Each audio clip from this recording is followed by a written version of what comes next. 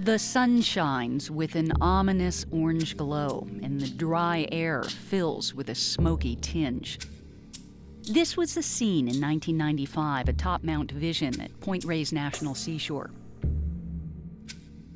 It was a fall day, October 3rd, at about 1:30 in the afternoon. The park hadn't had any recent fires, and we were somewhat unprepared to deal with the large fire if one had occurred. Some teenagers had an illegal campfire up at Mount Vision. The fire got out of their fire rings when a gust of wind hit it. And when that gust of wind hit it, basically the fire just started spreading. What could have been a fire that we could have extinguished within an hour rapidly spread to 300 acres. At that point, fire engines, aircraft were being summoned throughout the state. The Mount Vision fire quickly raged out of control. In just 3 days, more than 12,000 acres burned to a crisp. Almost like a sea of fire. Imagine the ocean. Imagine just a sea of red coming at you. That's what a high-intensity fire would be like. Unfortunately, the Mount Vision fire is not an unusual story. In an average year, more than 400,000 acres go up in smoke in California. A lot of the dangers that we face in Northern California, we're going to face every year. We have a Mediterranean climate. It rains in the wintertime, fuels grow. In the summertime, it dries out, and we're going to have fires every year. There's no doubt about it.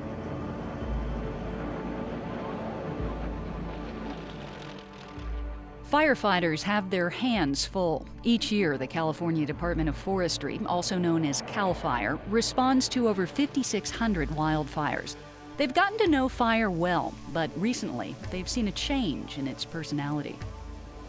Now the fires are very volatile.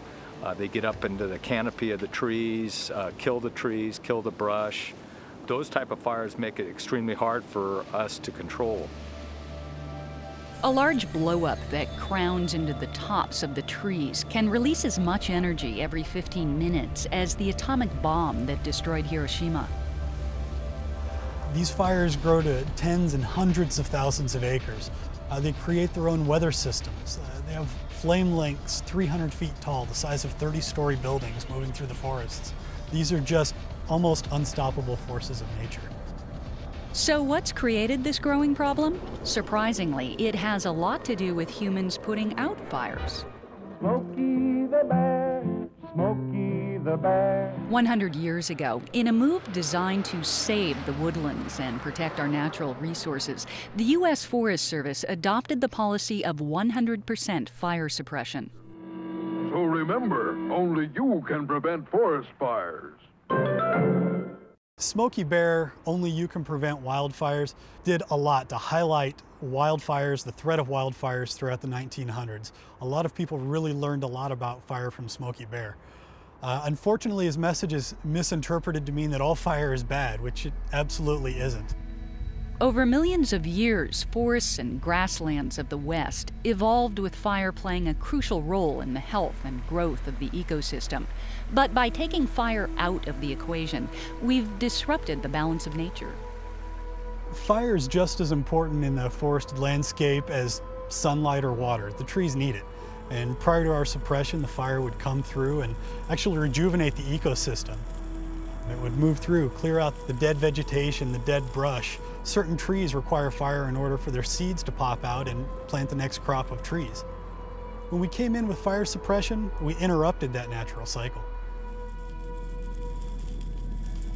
We still have this sense of fire as something that is dangerous, something that is to be avoided. It's a catastrophe, it's an inferno.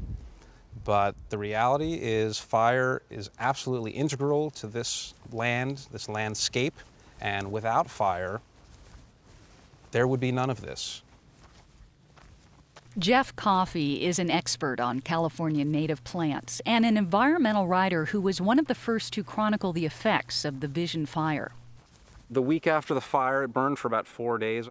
Everything was just a wasteland, black. But actually, it was a wonderful thing. We saw regrowth almost immediately. Seeds were just waiting for that fire to come. And finally, when the fire did sweep through, it opened up the landscape to the sun, and it caused the seeds to germinate. And the landscape was covered with these blue lupins and yellow lotuses. And then, of course, the butterflies came in profusion to feed on these early succession plants. One of the main beneficiaries was the bishop pine, whose seeds are only released when extreme heat opens its pine cones. So here's a bishop pine cone. Look how it's all sealed. Then once a fire heat opens up the cone, you can see how what we call the wings have opened up and the seeds will drop out. Without fire, those bishop pines won't replicate themselves. 12 years after the fire, these trees are thriving and a healthy ecosystem is on the rise.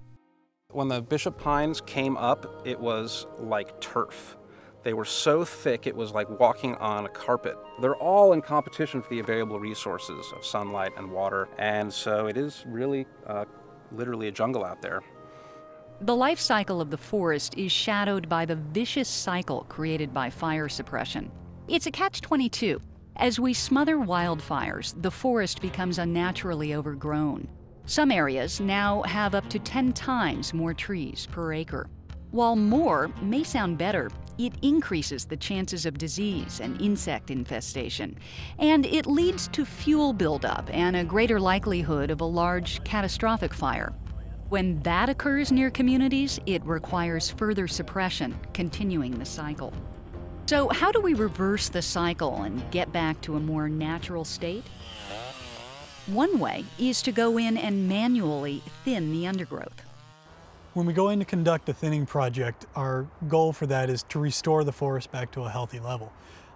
That means there not only needs to be fewer brush on the ground, fewer small trees, but there needs to be a diversity within the forest. That way it can serve its purposes not only for reducing fire danger, but also for providing wildlife habitat, having healthy ecosystems, watersheds, and all of the other kinds of things.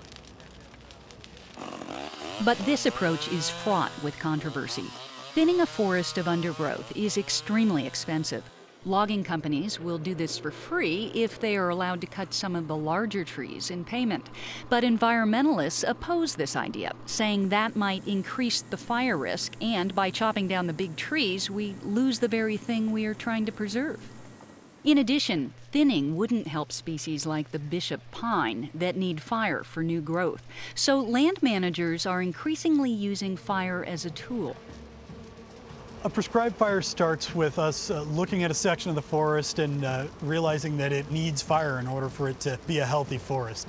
An area first has fire line put around it before the fire's ever started. That way we have a good control over the fire. And one of the methods might be for firefighters walking through with something called a drip torch, which is exactly what it sounds like. It's a torch dripping fire as they walk through the forest. It creates a low intensity fire that mainly burns right along the ground. Other methods can be as extreme as what we call helitorching, which is a helicopter carrying a giant drip torch underneath it, dripping fire throughout a large area. Or there's a thing called a plastic sphere dispenser. This is a helicopter flying over an area, shooting out little tiny plastic spheres that are injected with a chemical just a split second before they're shot out of the helicopter. As they fall to the ground and land on the ground, they burst into flames, and it allows us to apply fire to a large area all at once. Because it's on our terms, we can control what burns and what doesn't, and we can really make sure that it's a resource benefit and that it's safe for the local communities. But the danger of any fire is that it will get out of control. And as human population near forests increases, controlled burns begin to present a dilemma. Firefighters have to protect homes and property, and that makes it impossible to let nature take its course. We can't let fires burn. It's just too dangerous for the firefighters and too dangerous for the public. So what we are relying on are homeowners who have homes out in the wildland to take some precautions on their own. There are no clear answers, and the paradox remains. We want healthy ecosystems, but we can't let wildfires rage out of control. Yet one thing is certain: fire will come. Fire is inevitable here, especially in West Marin.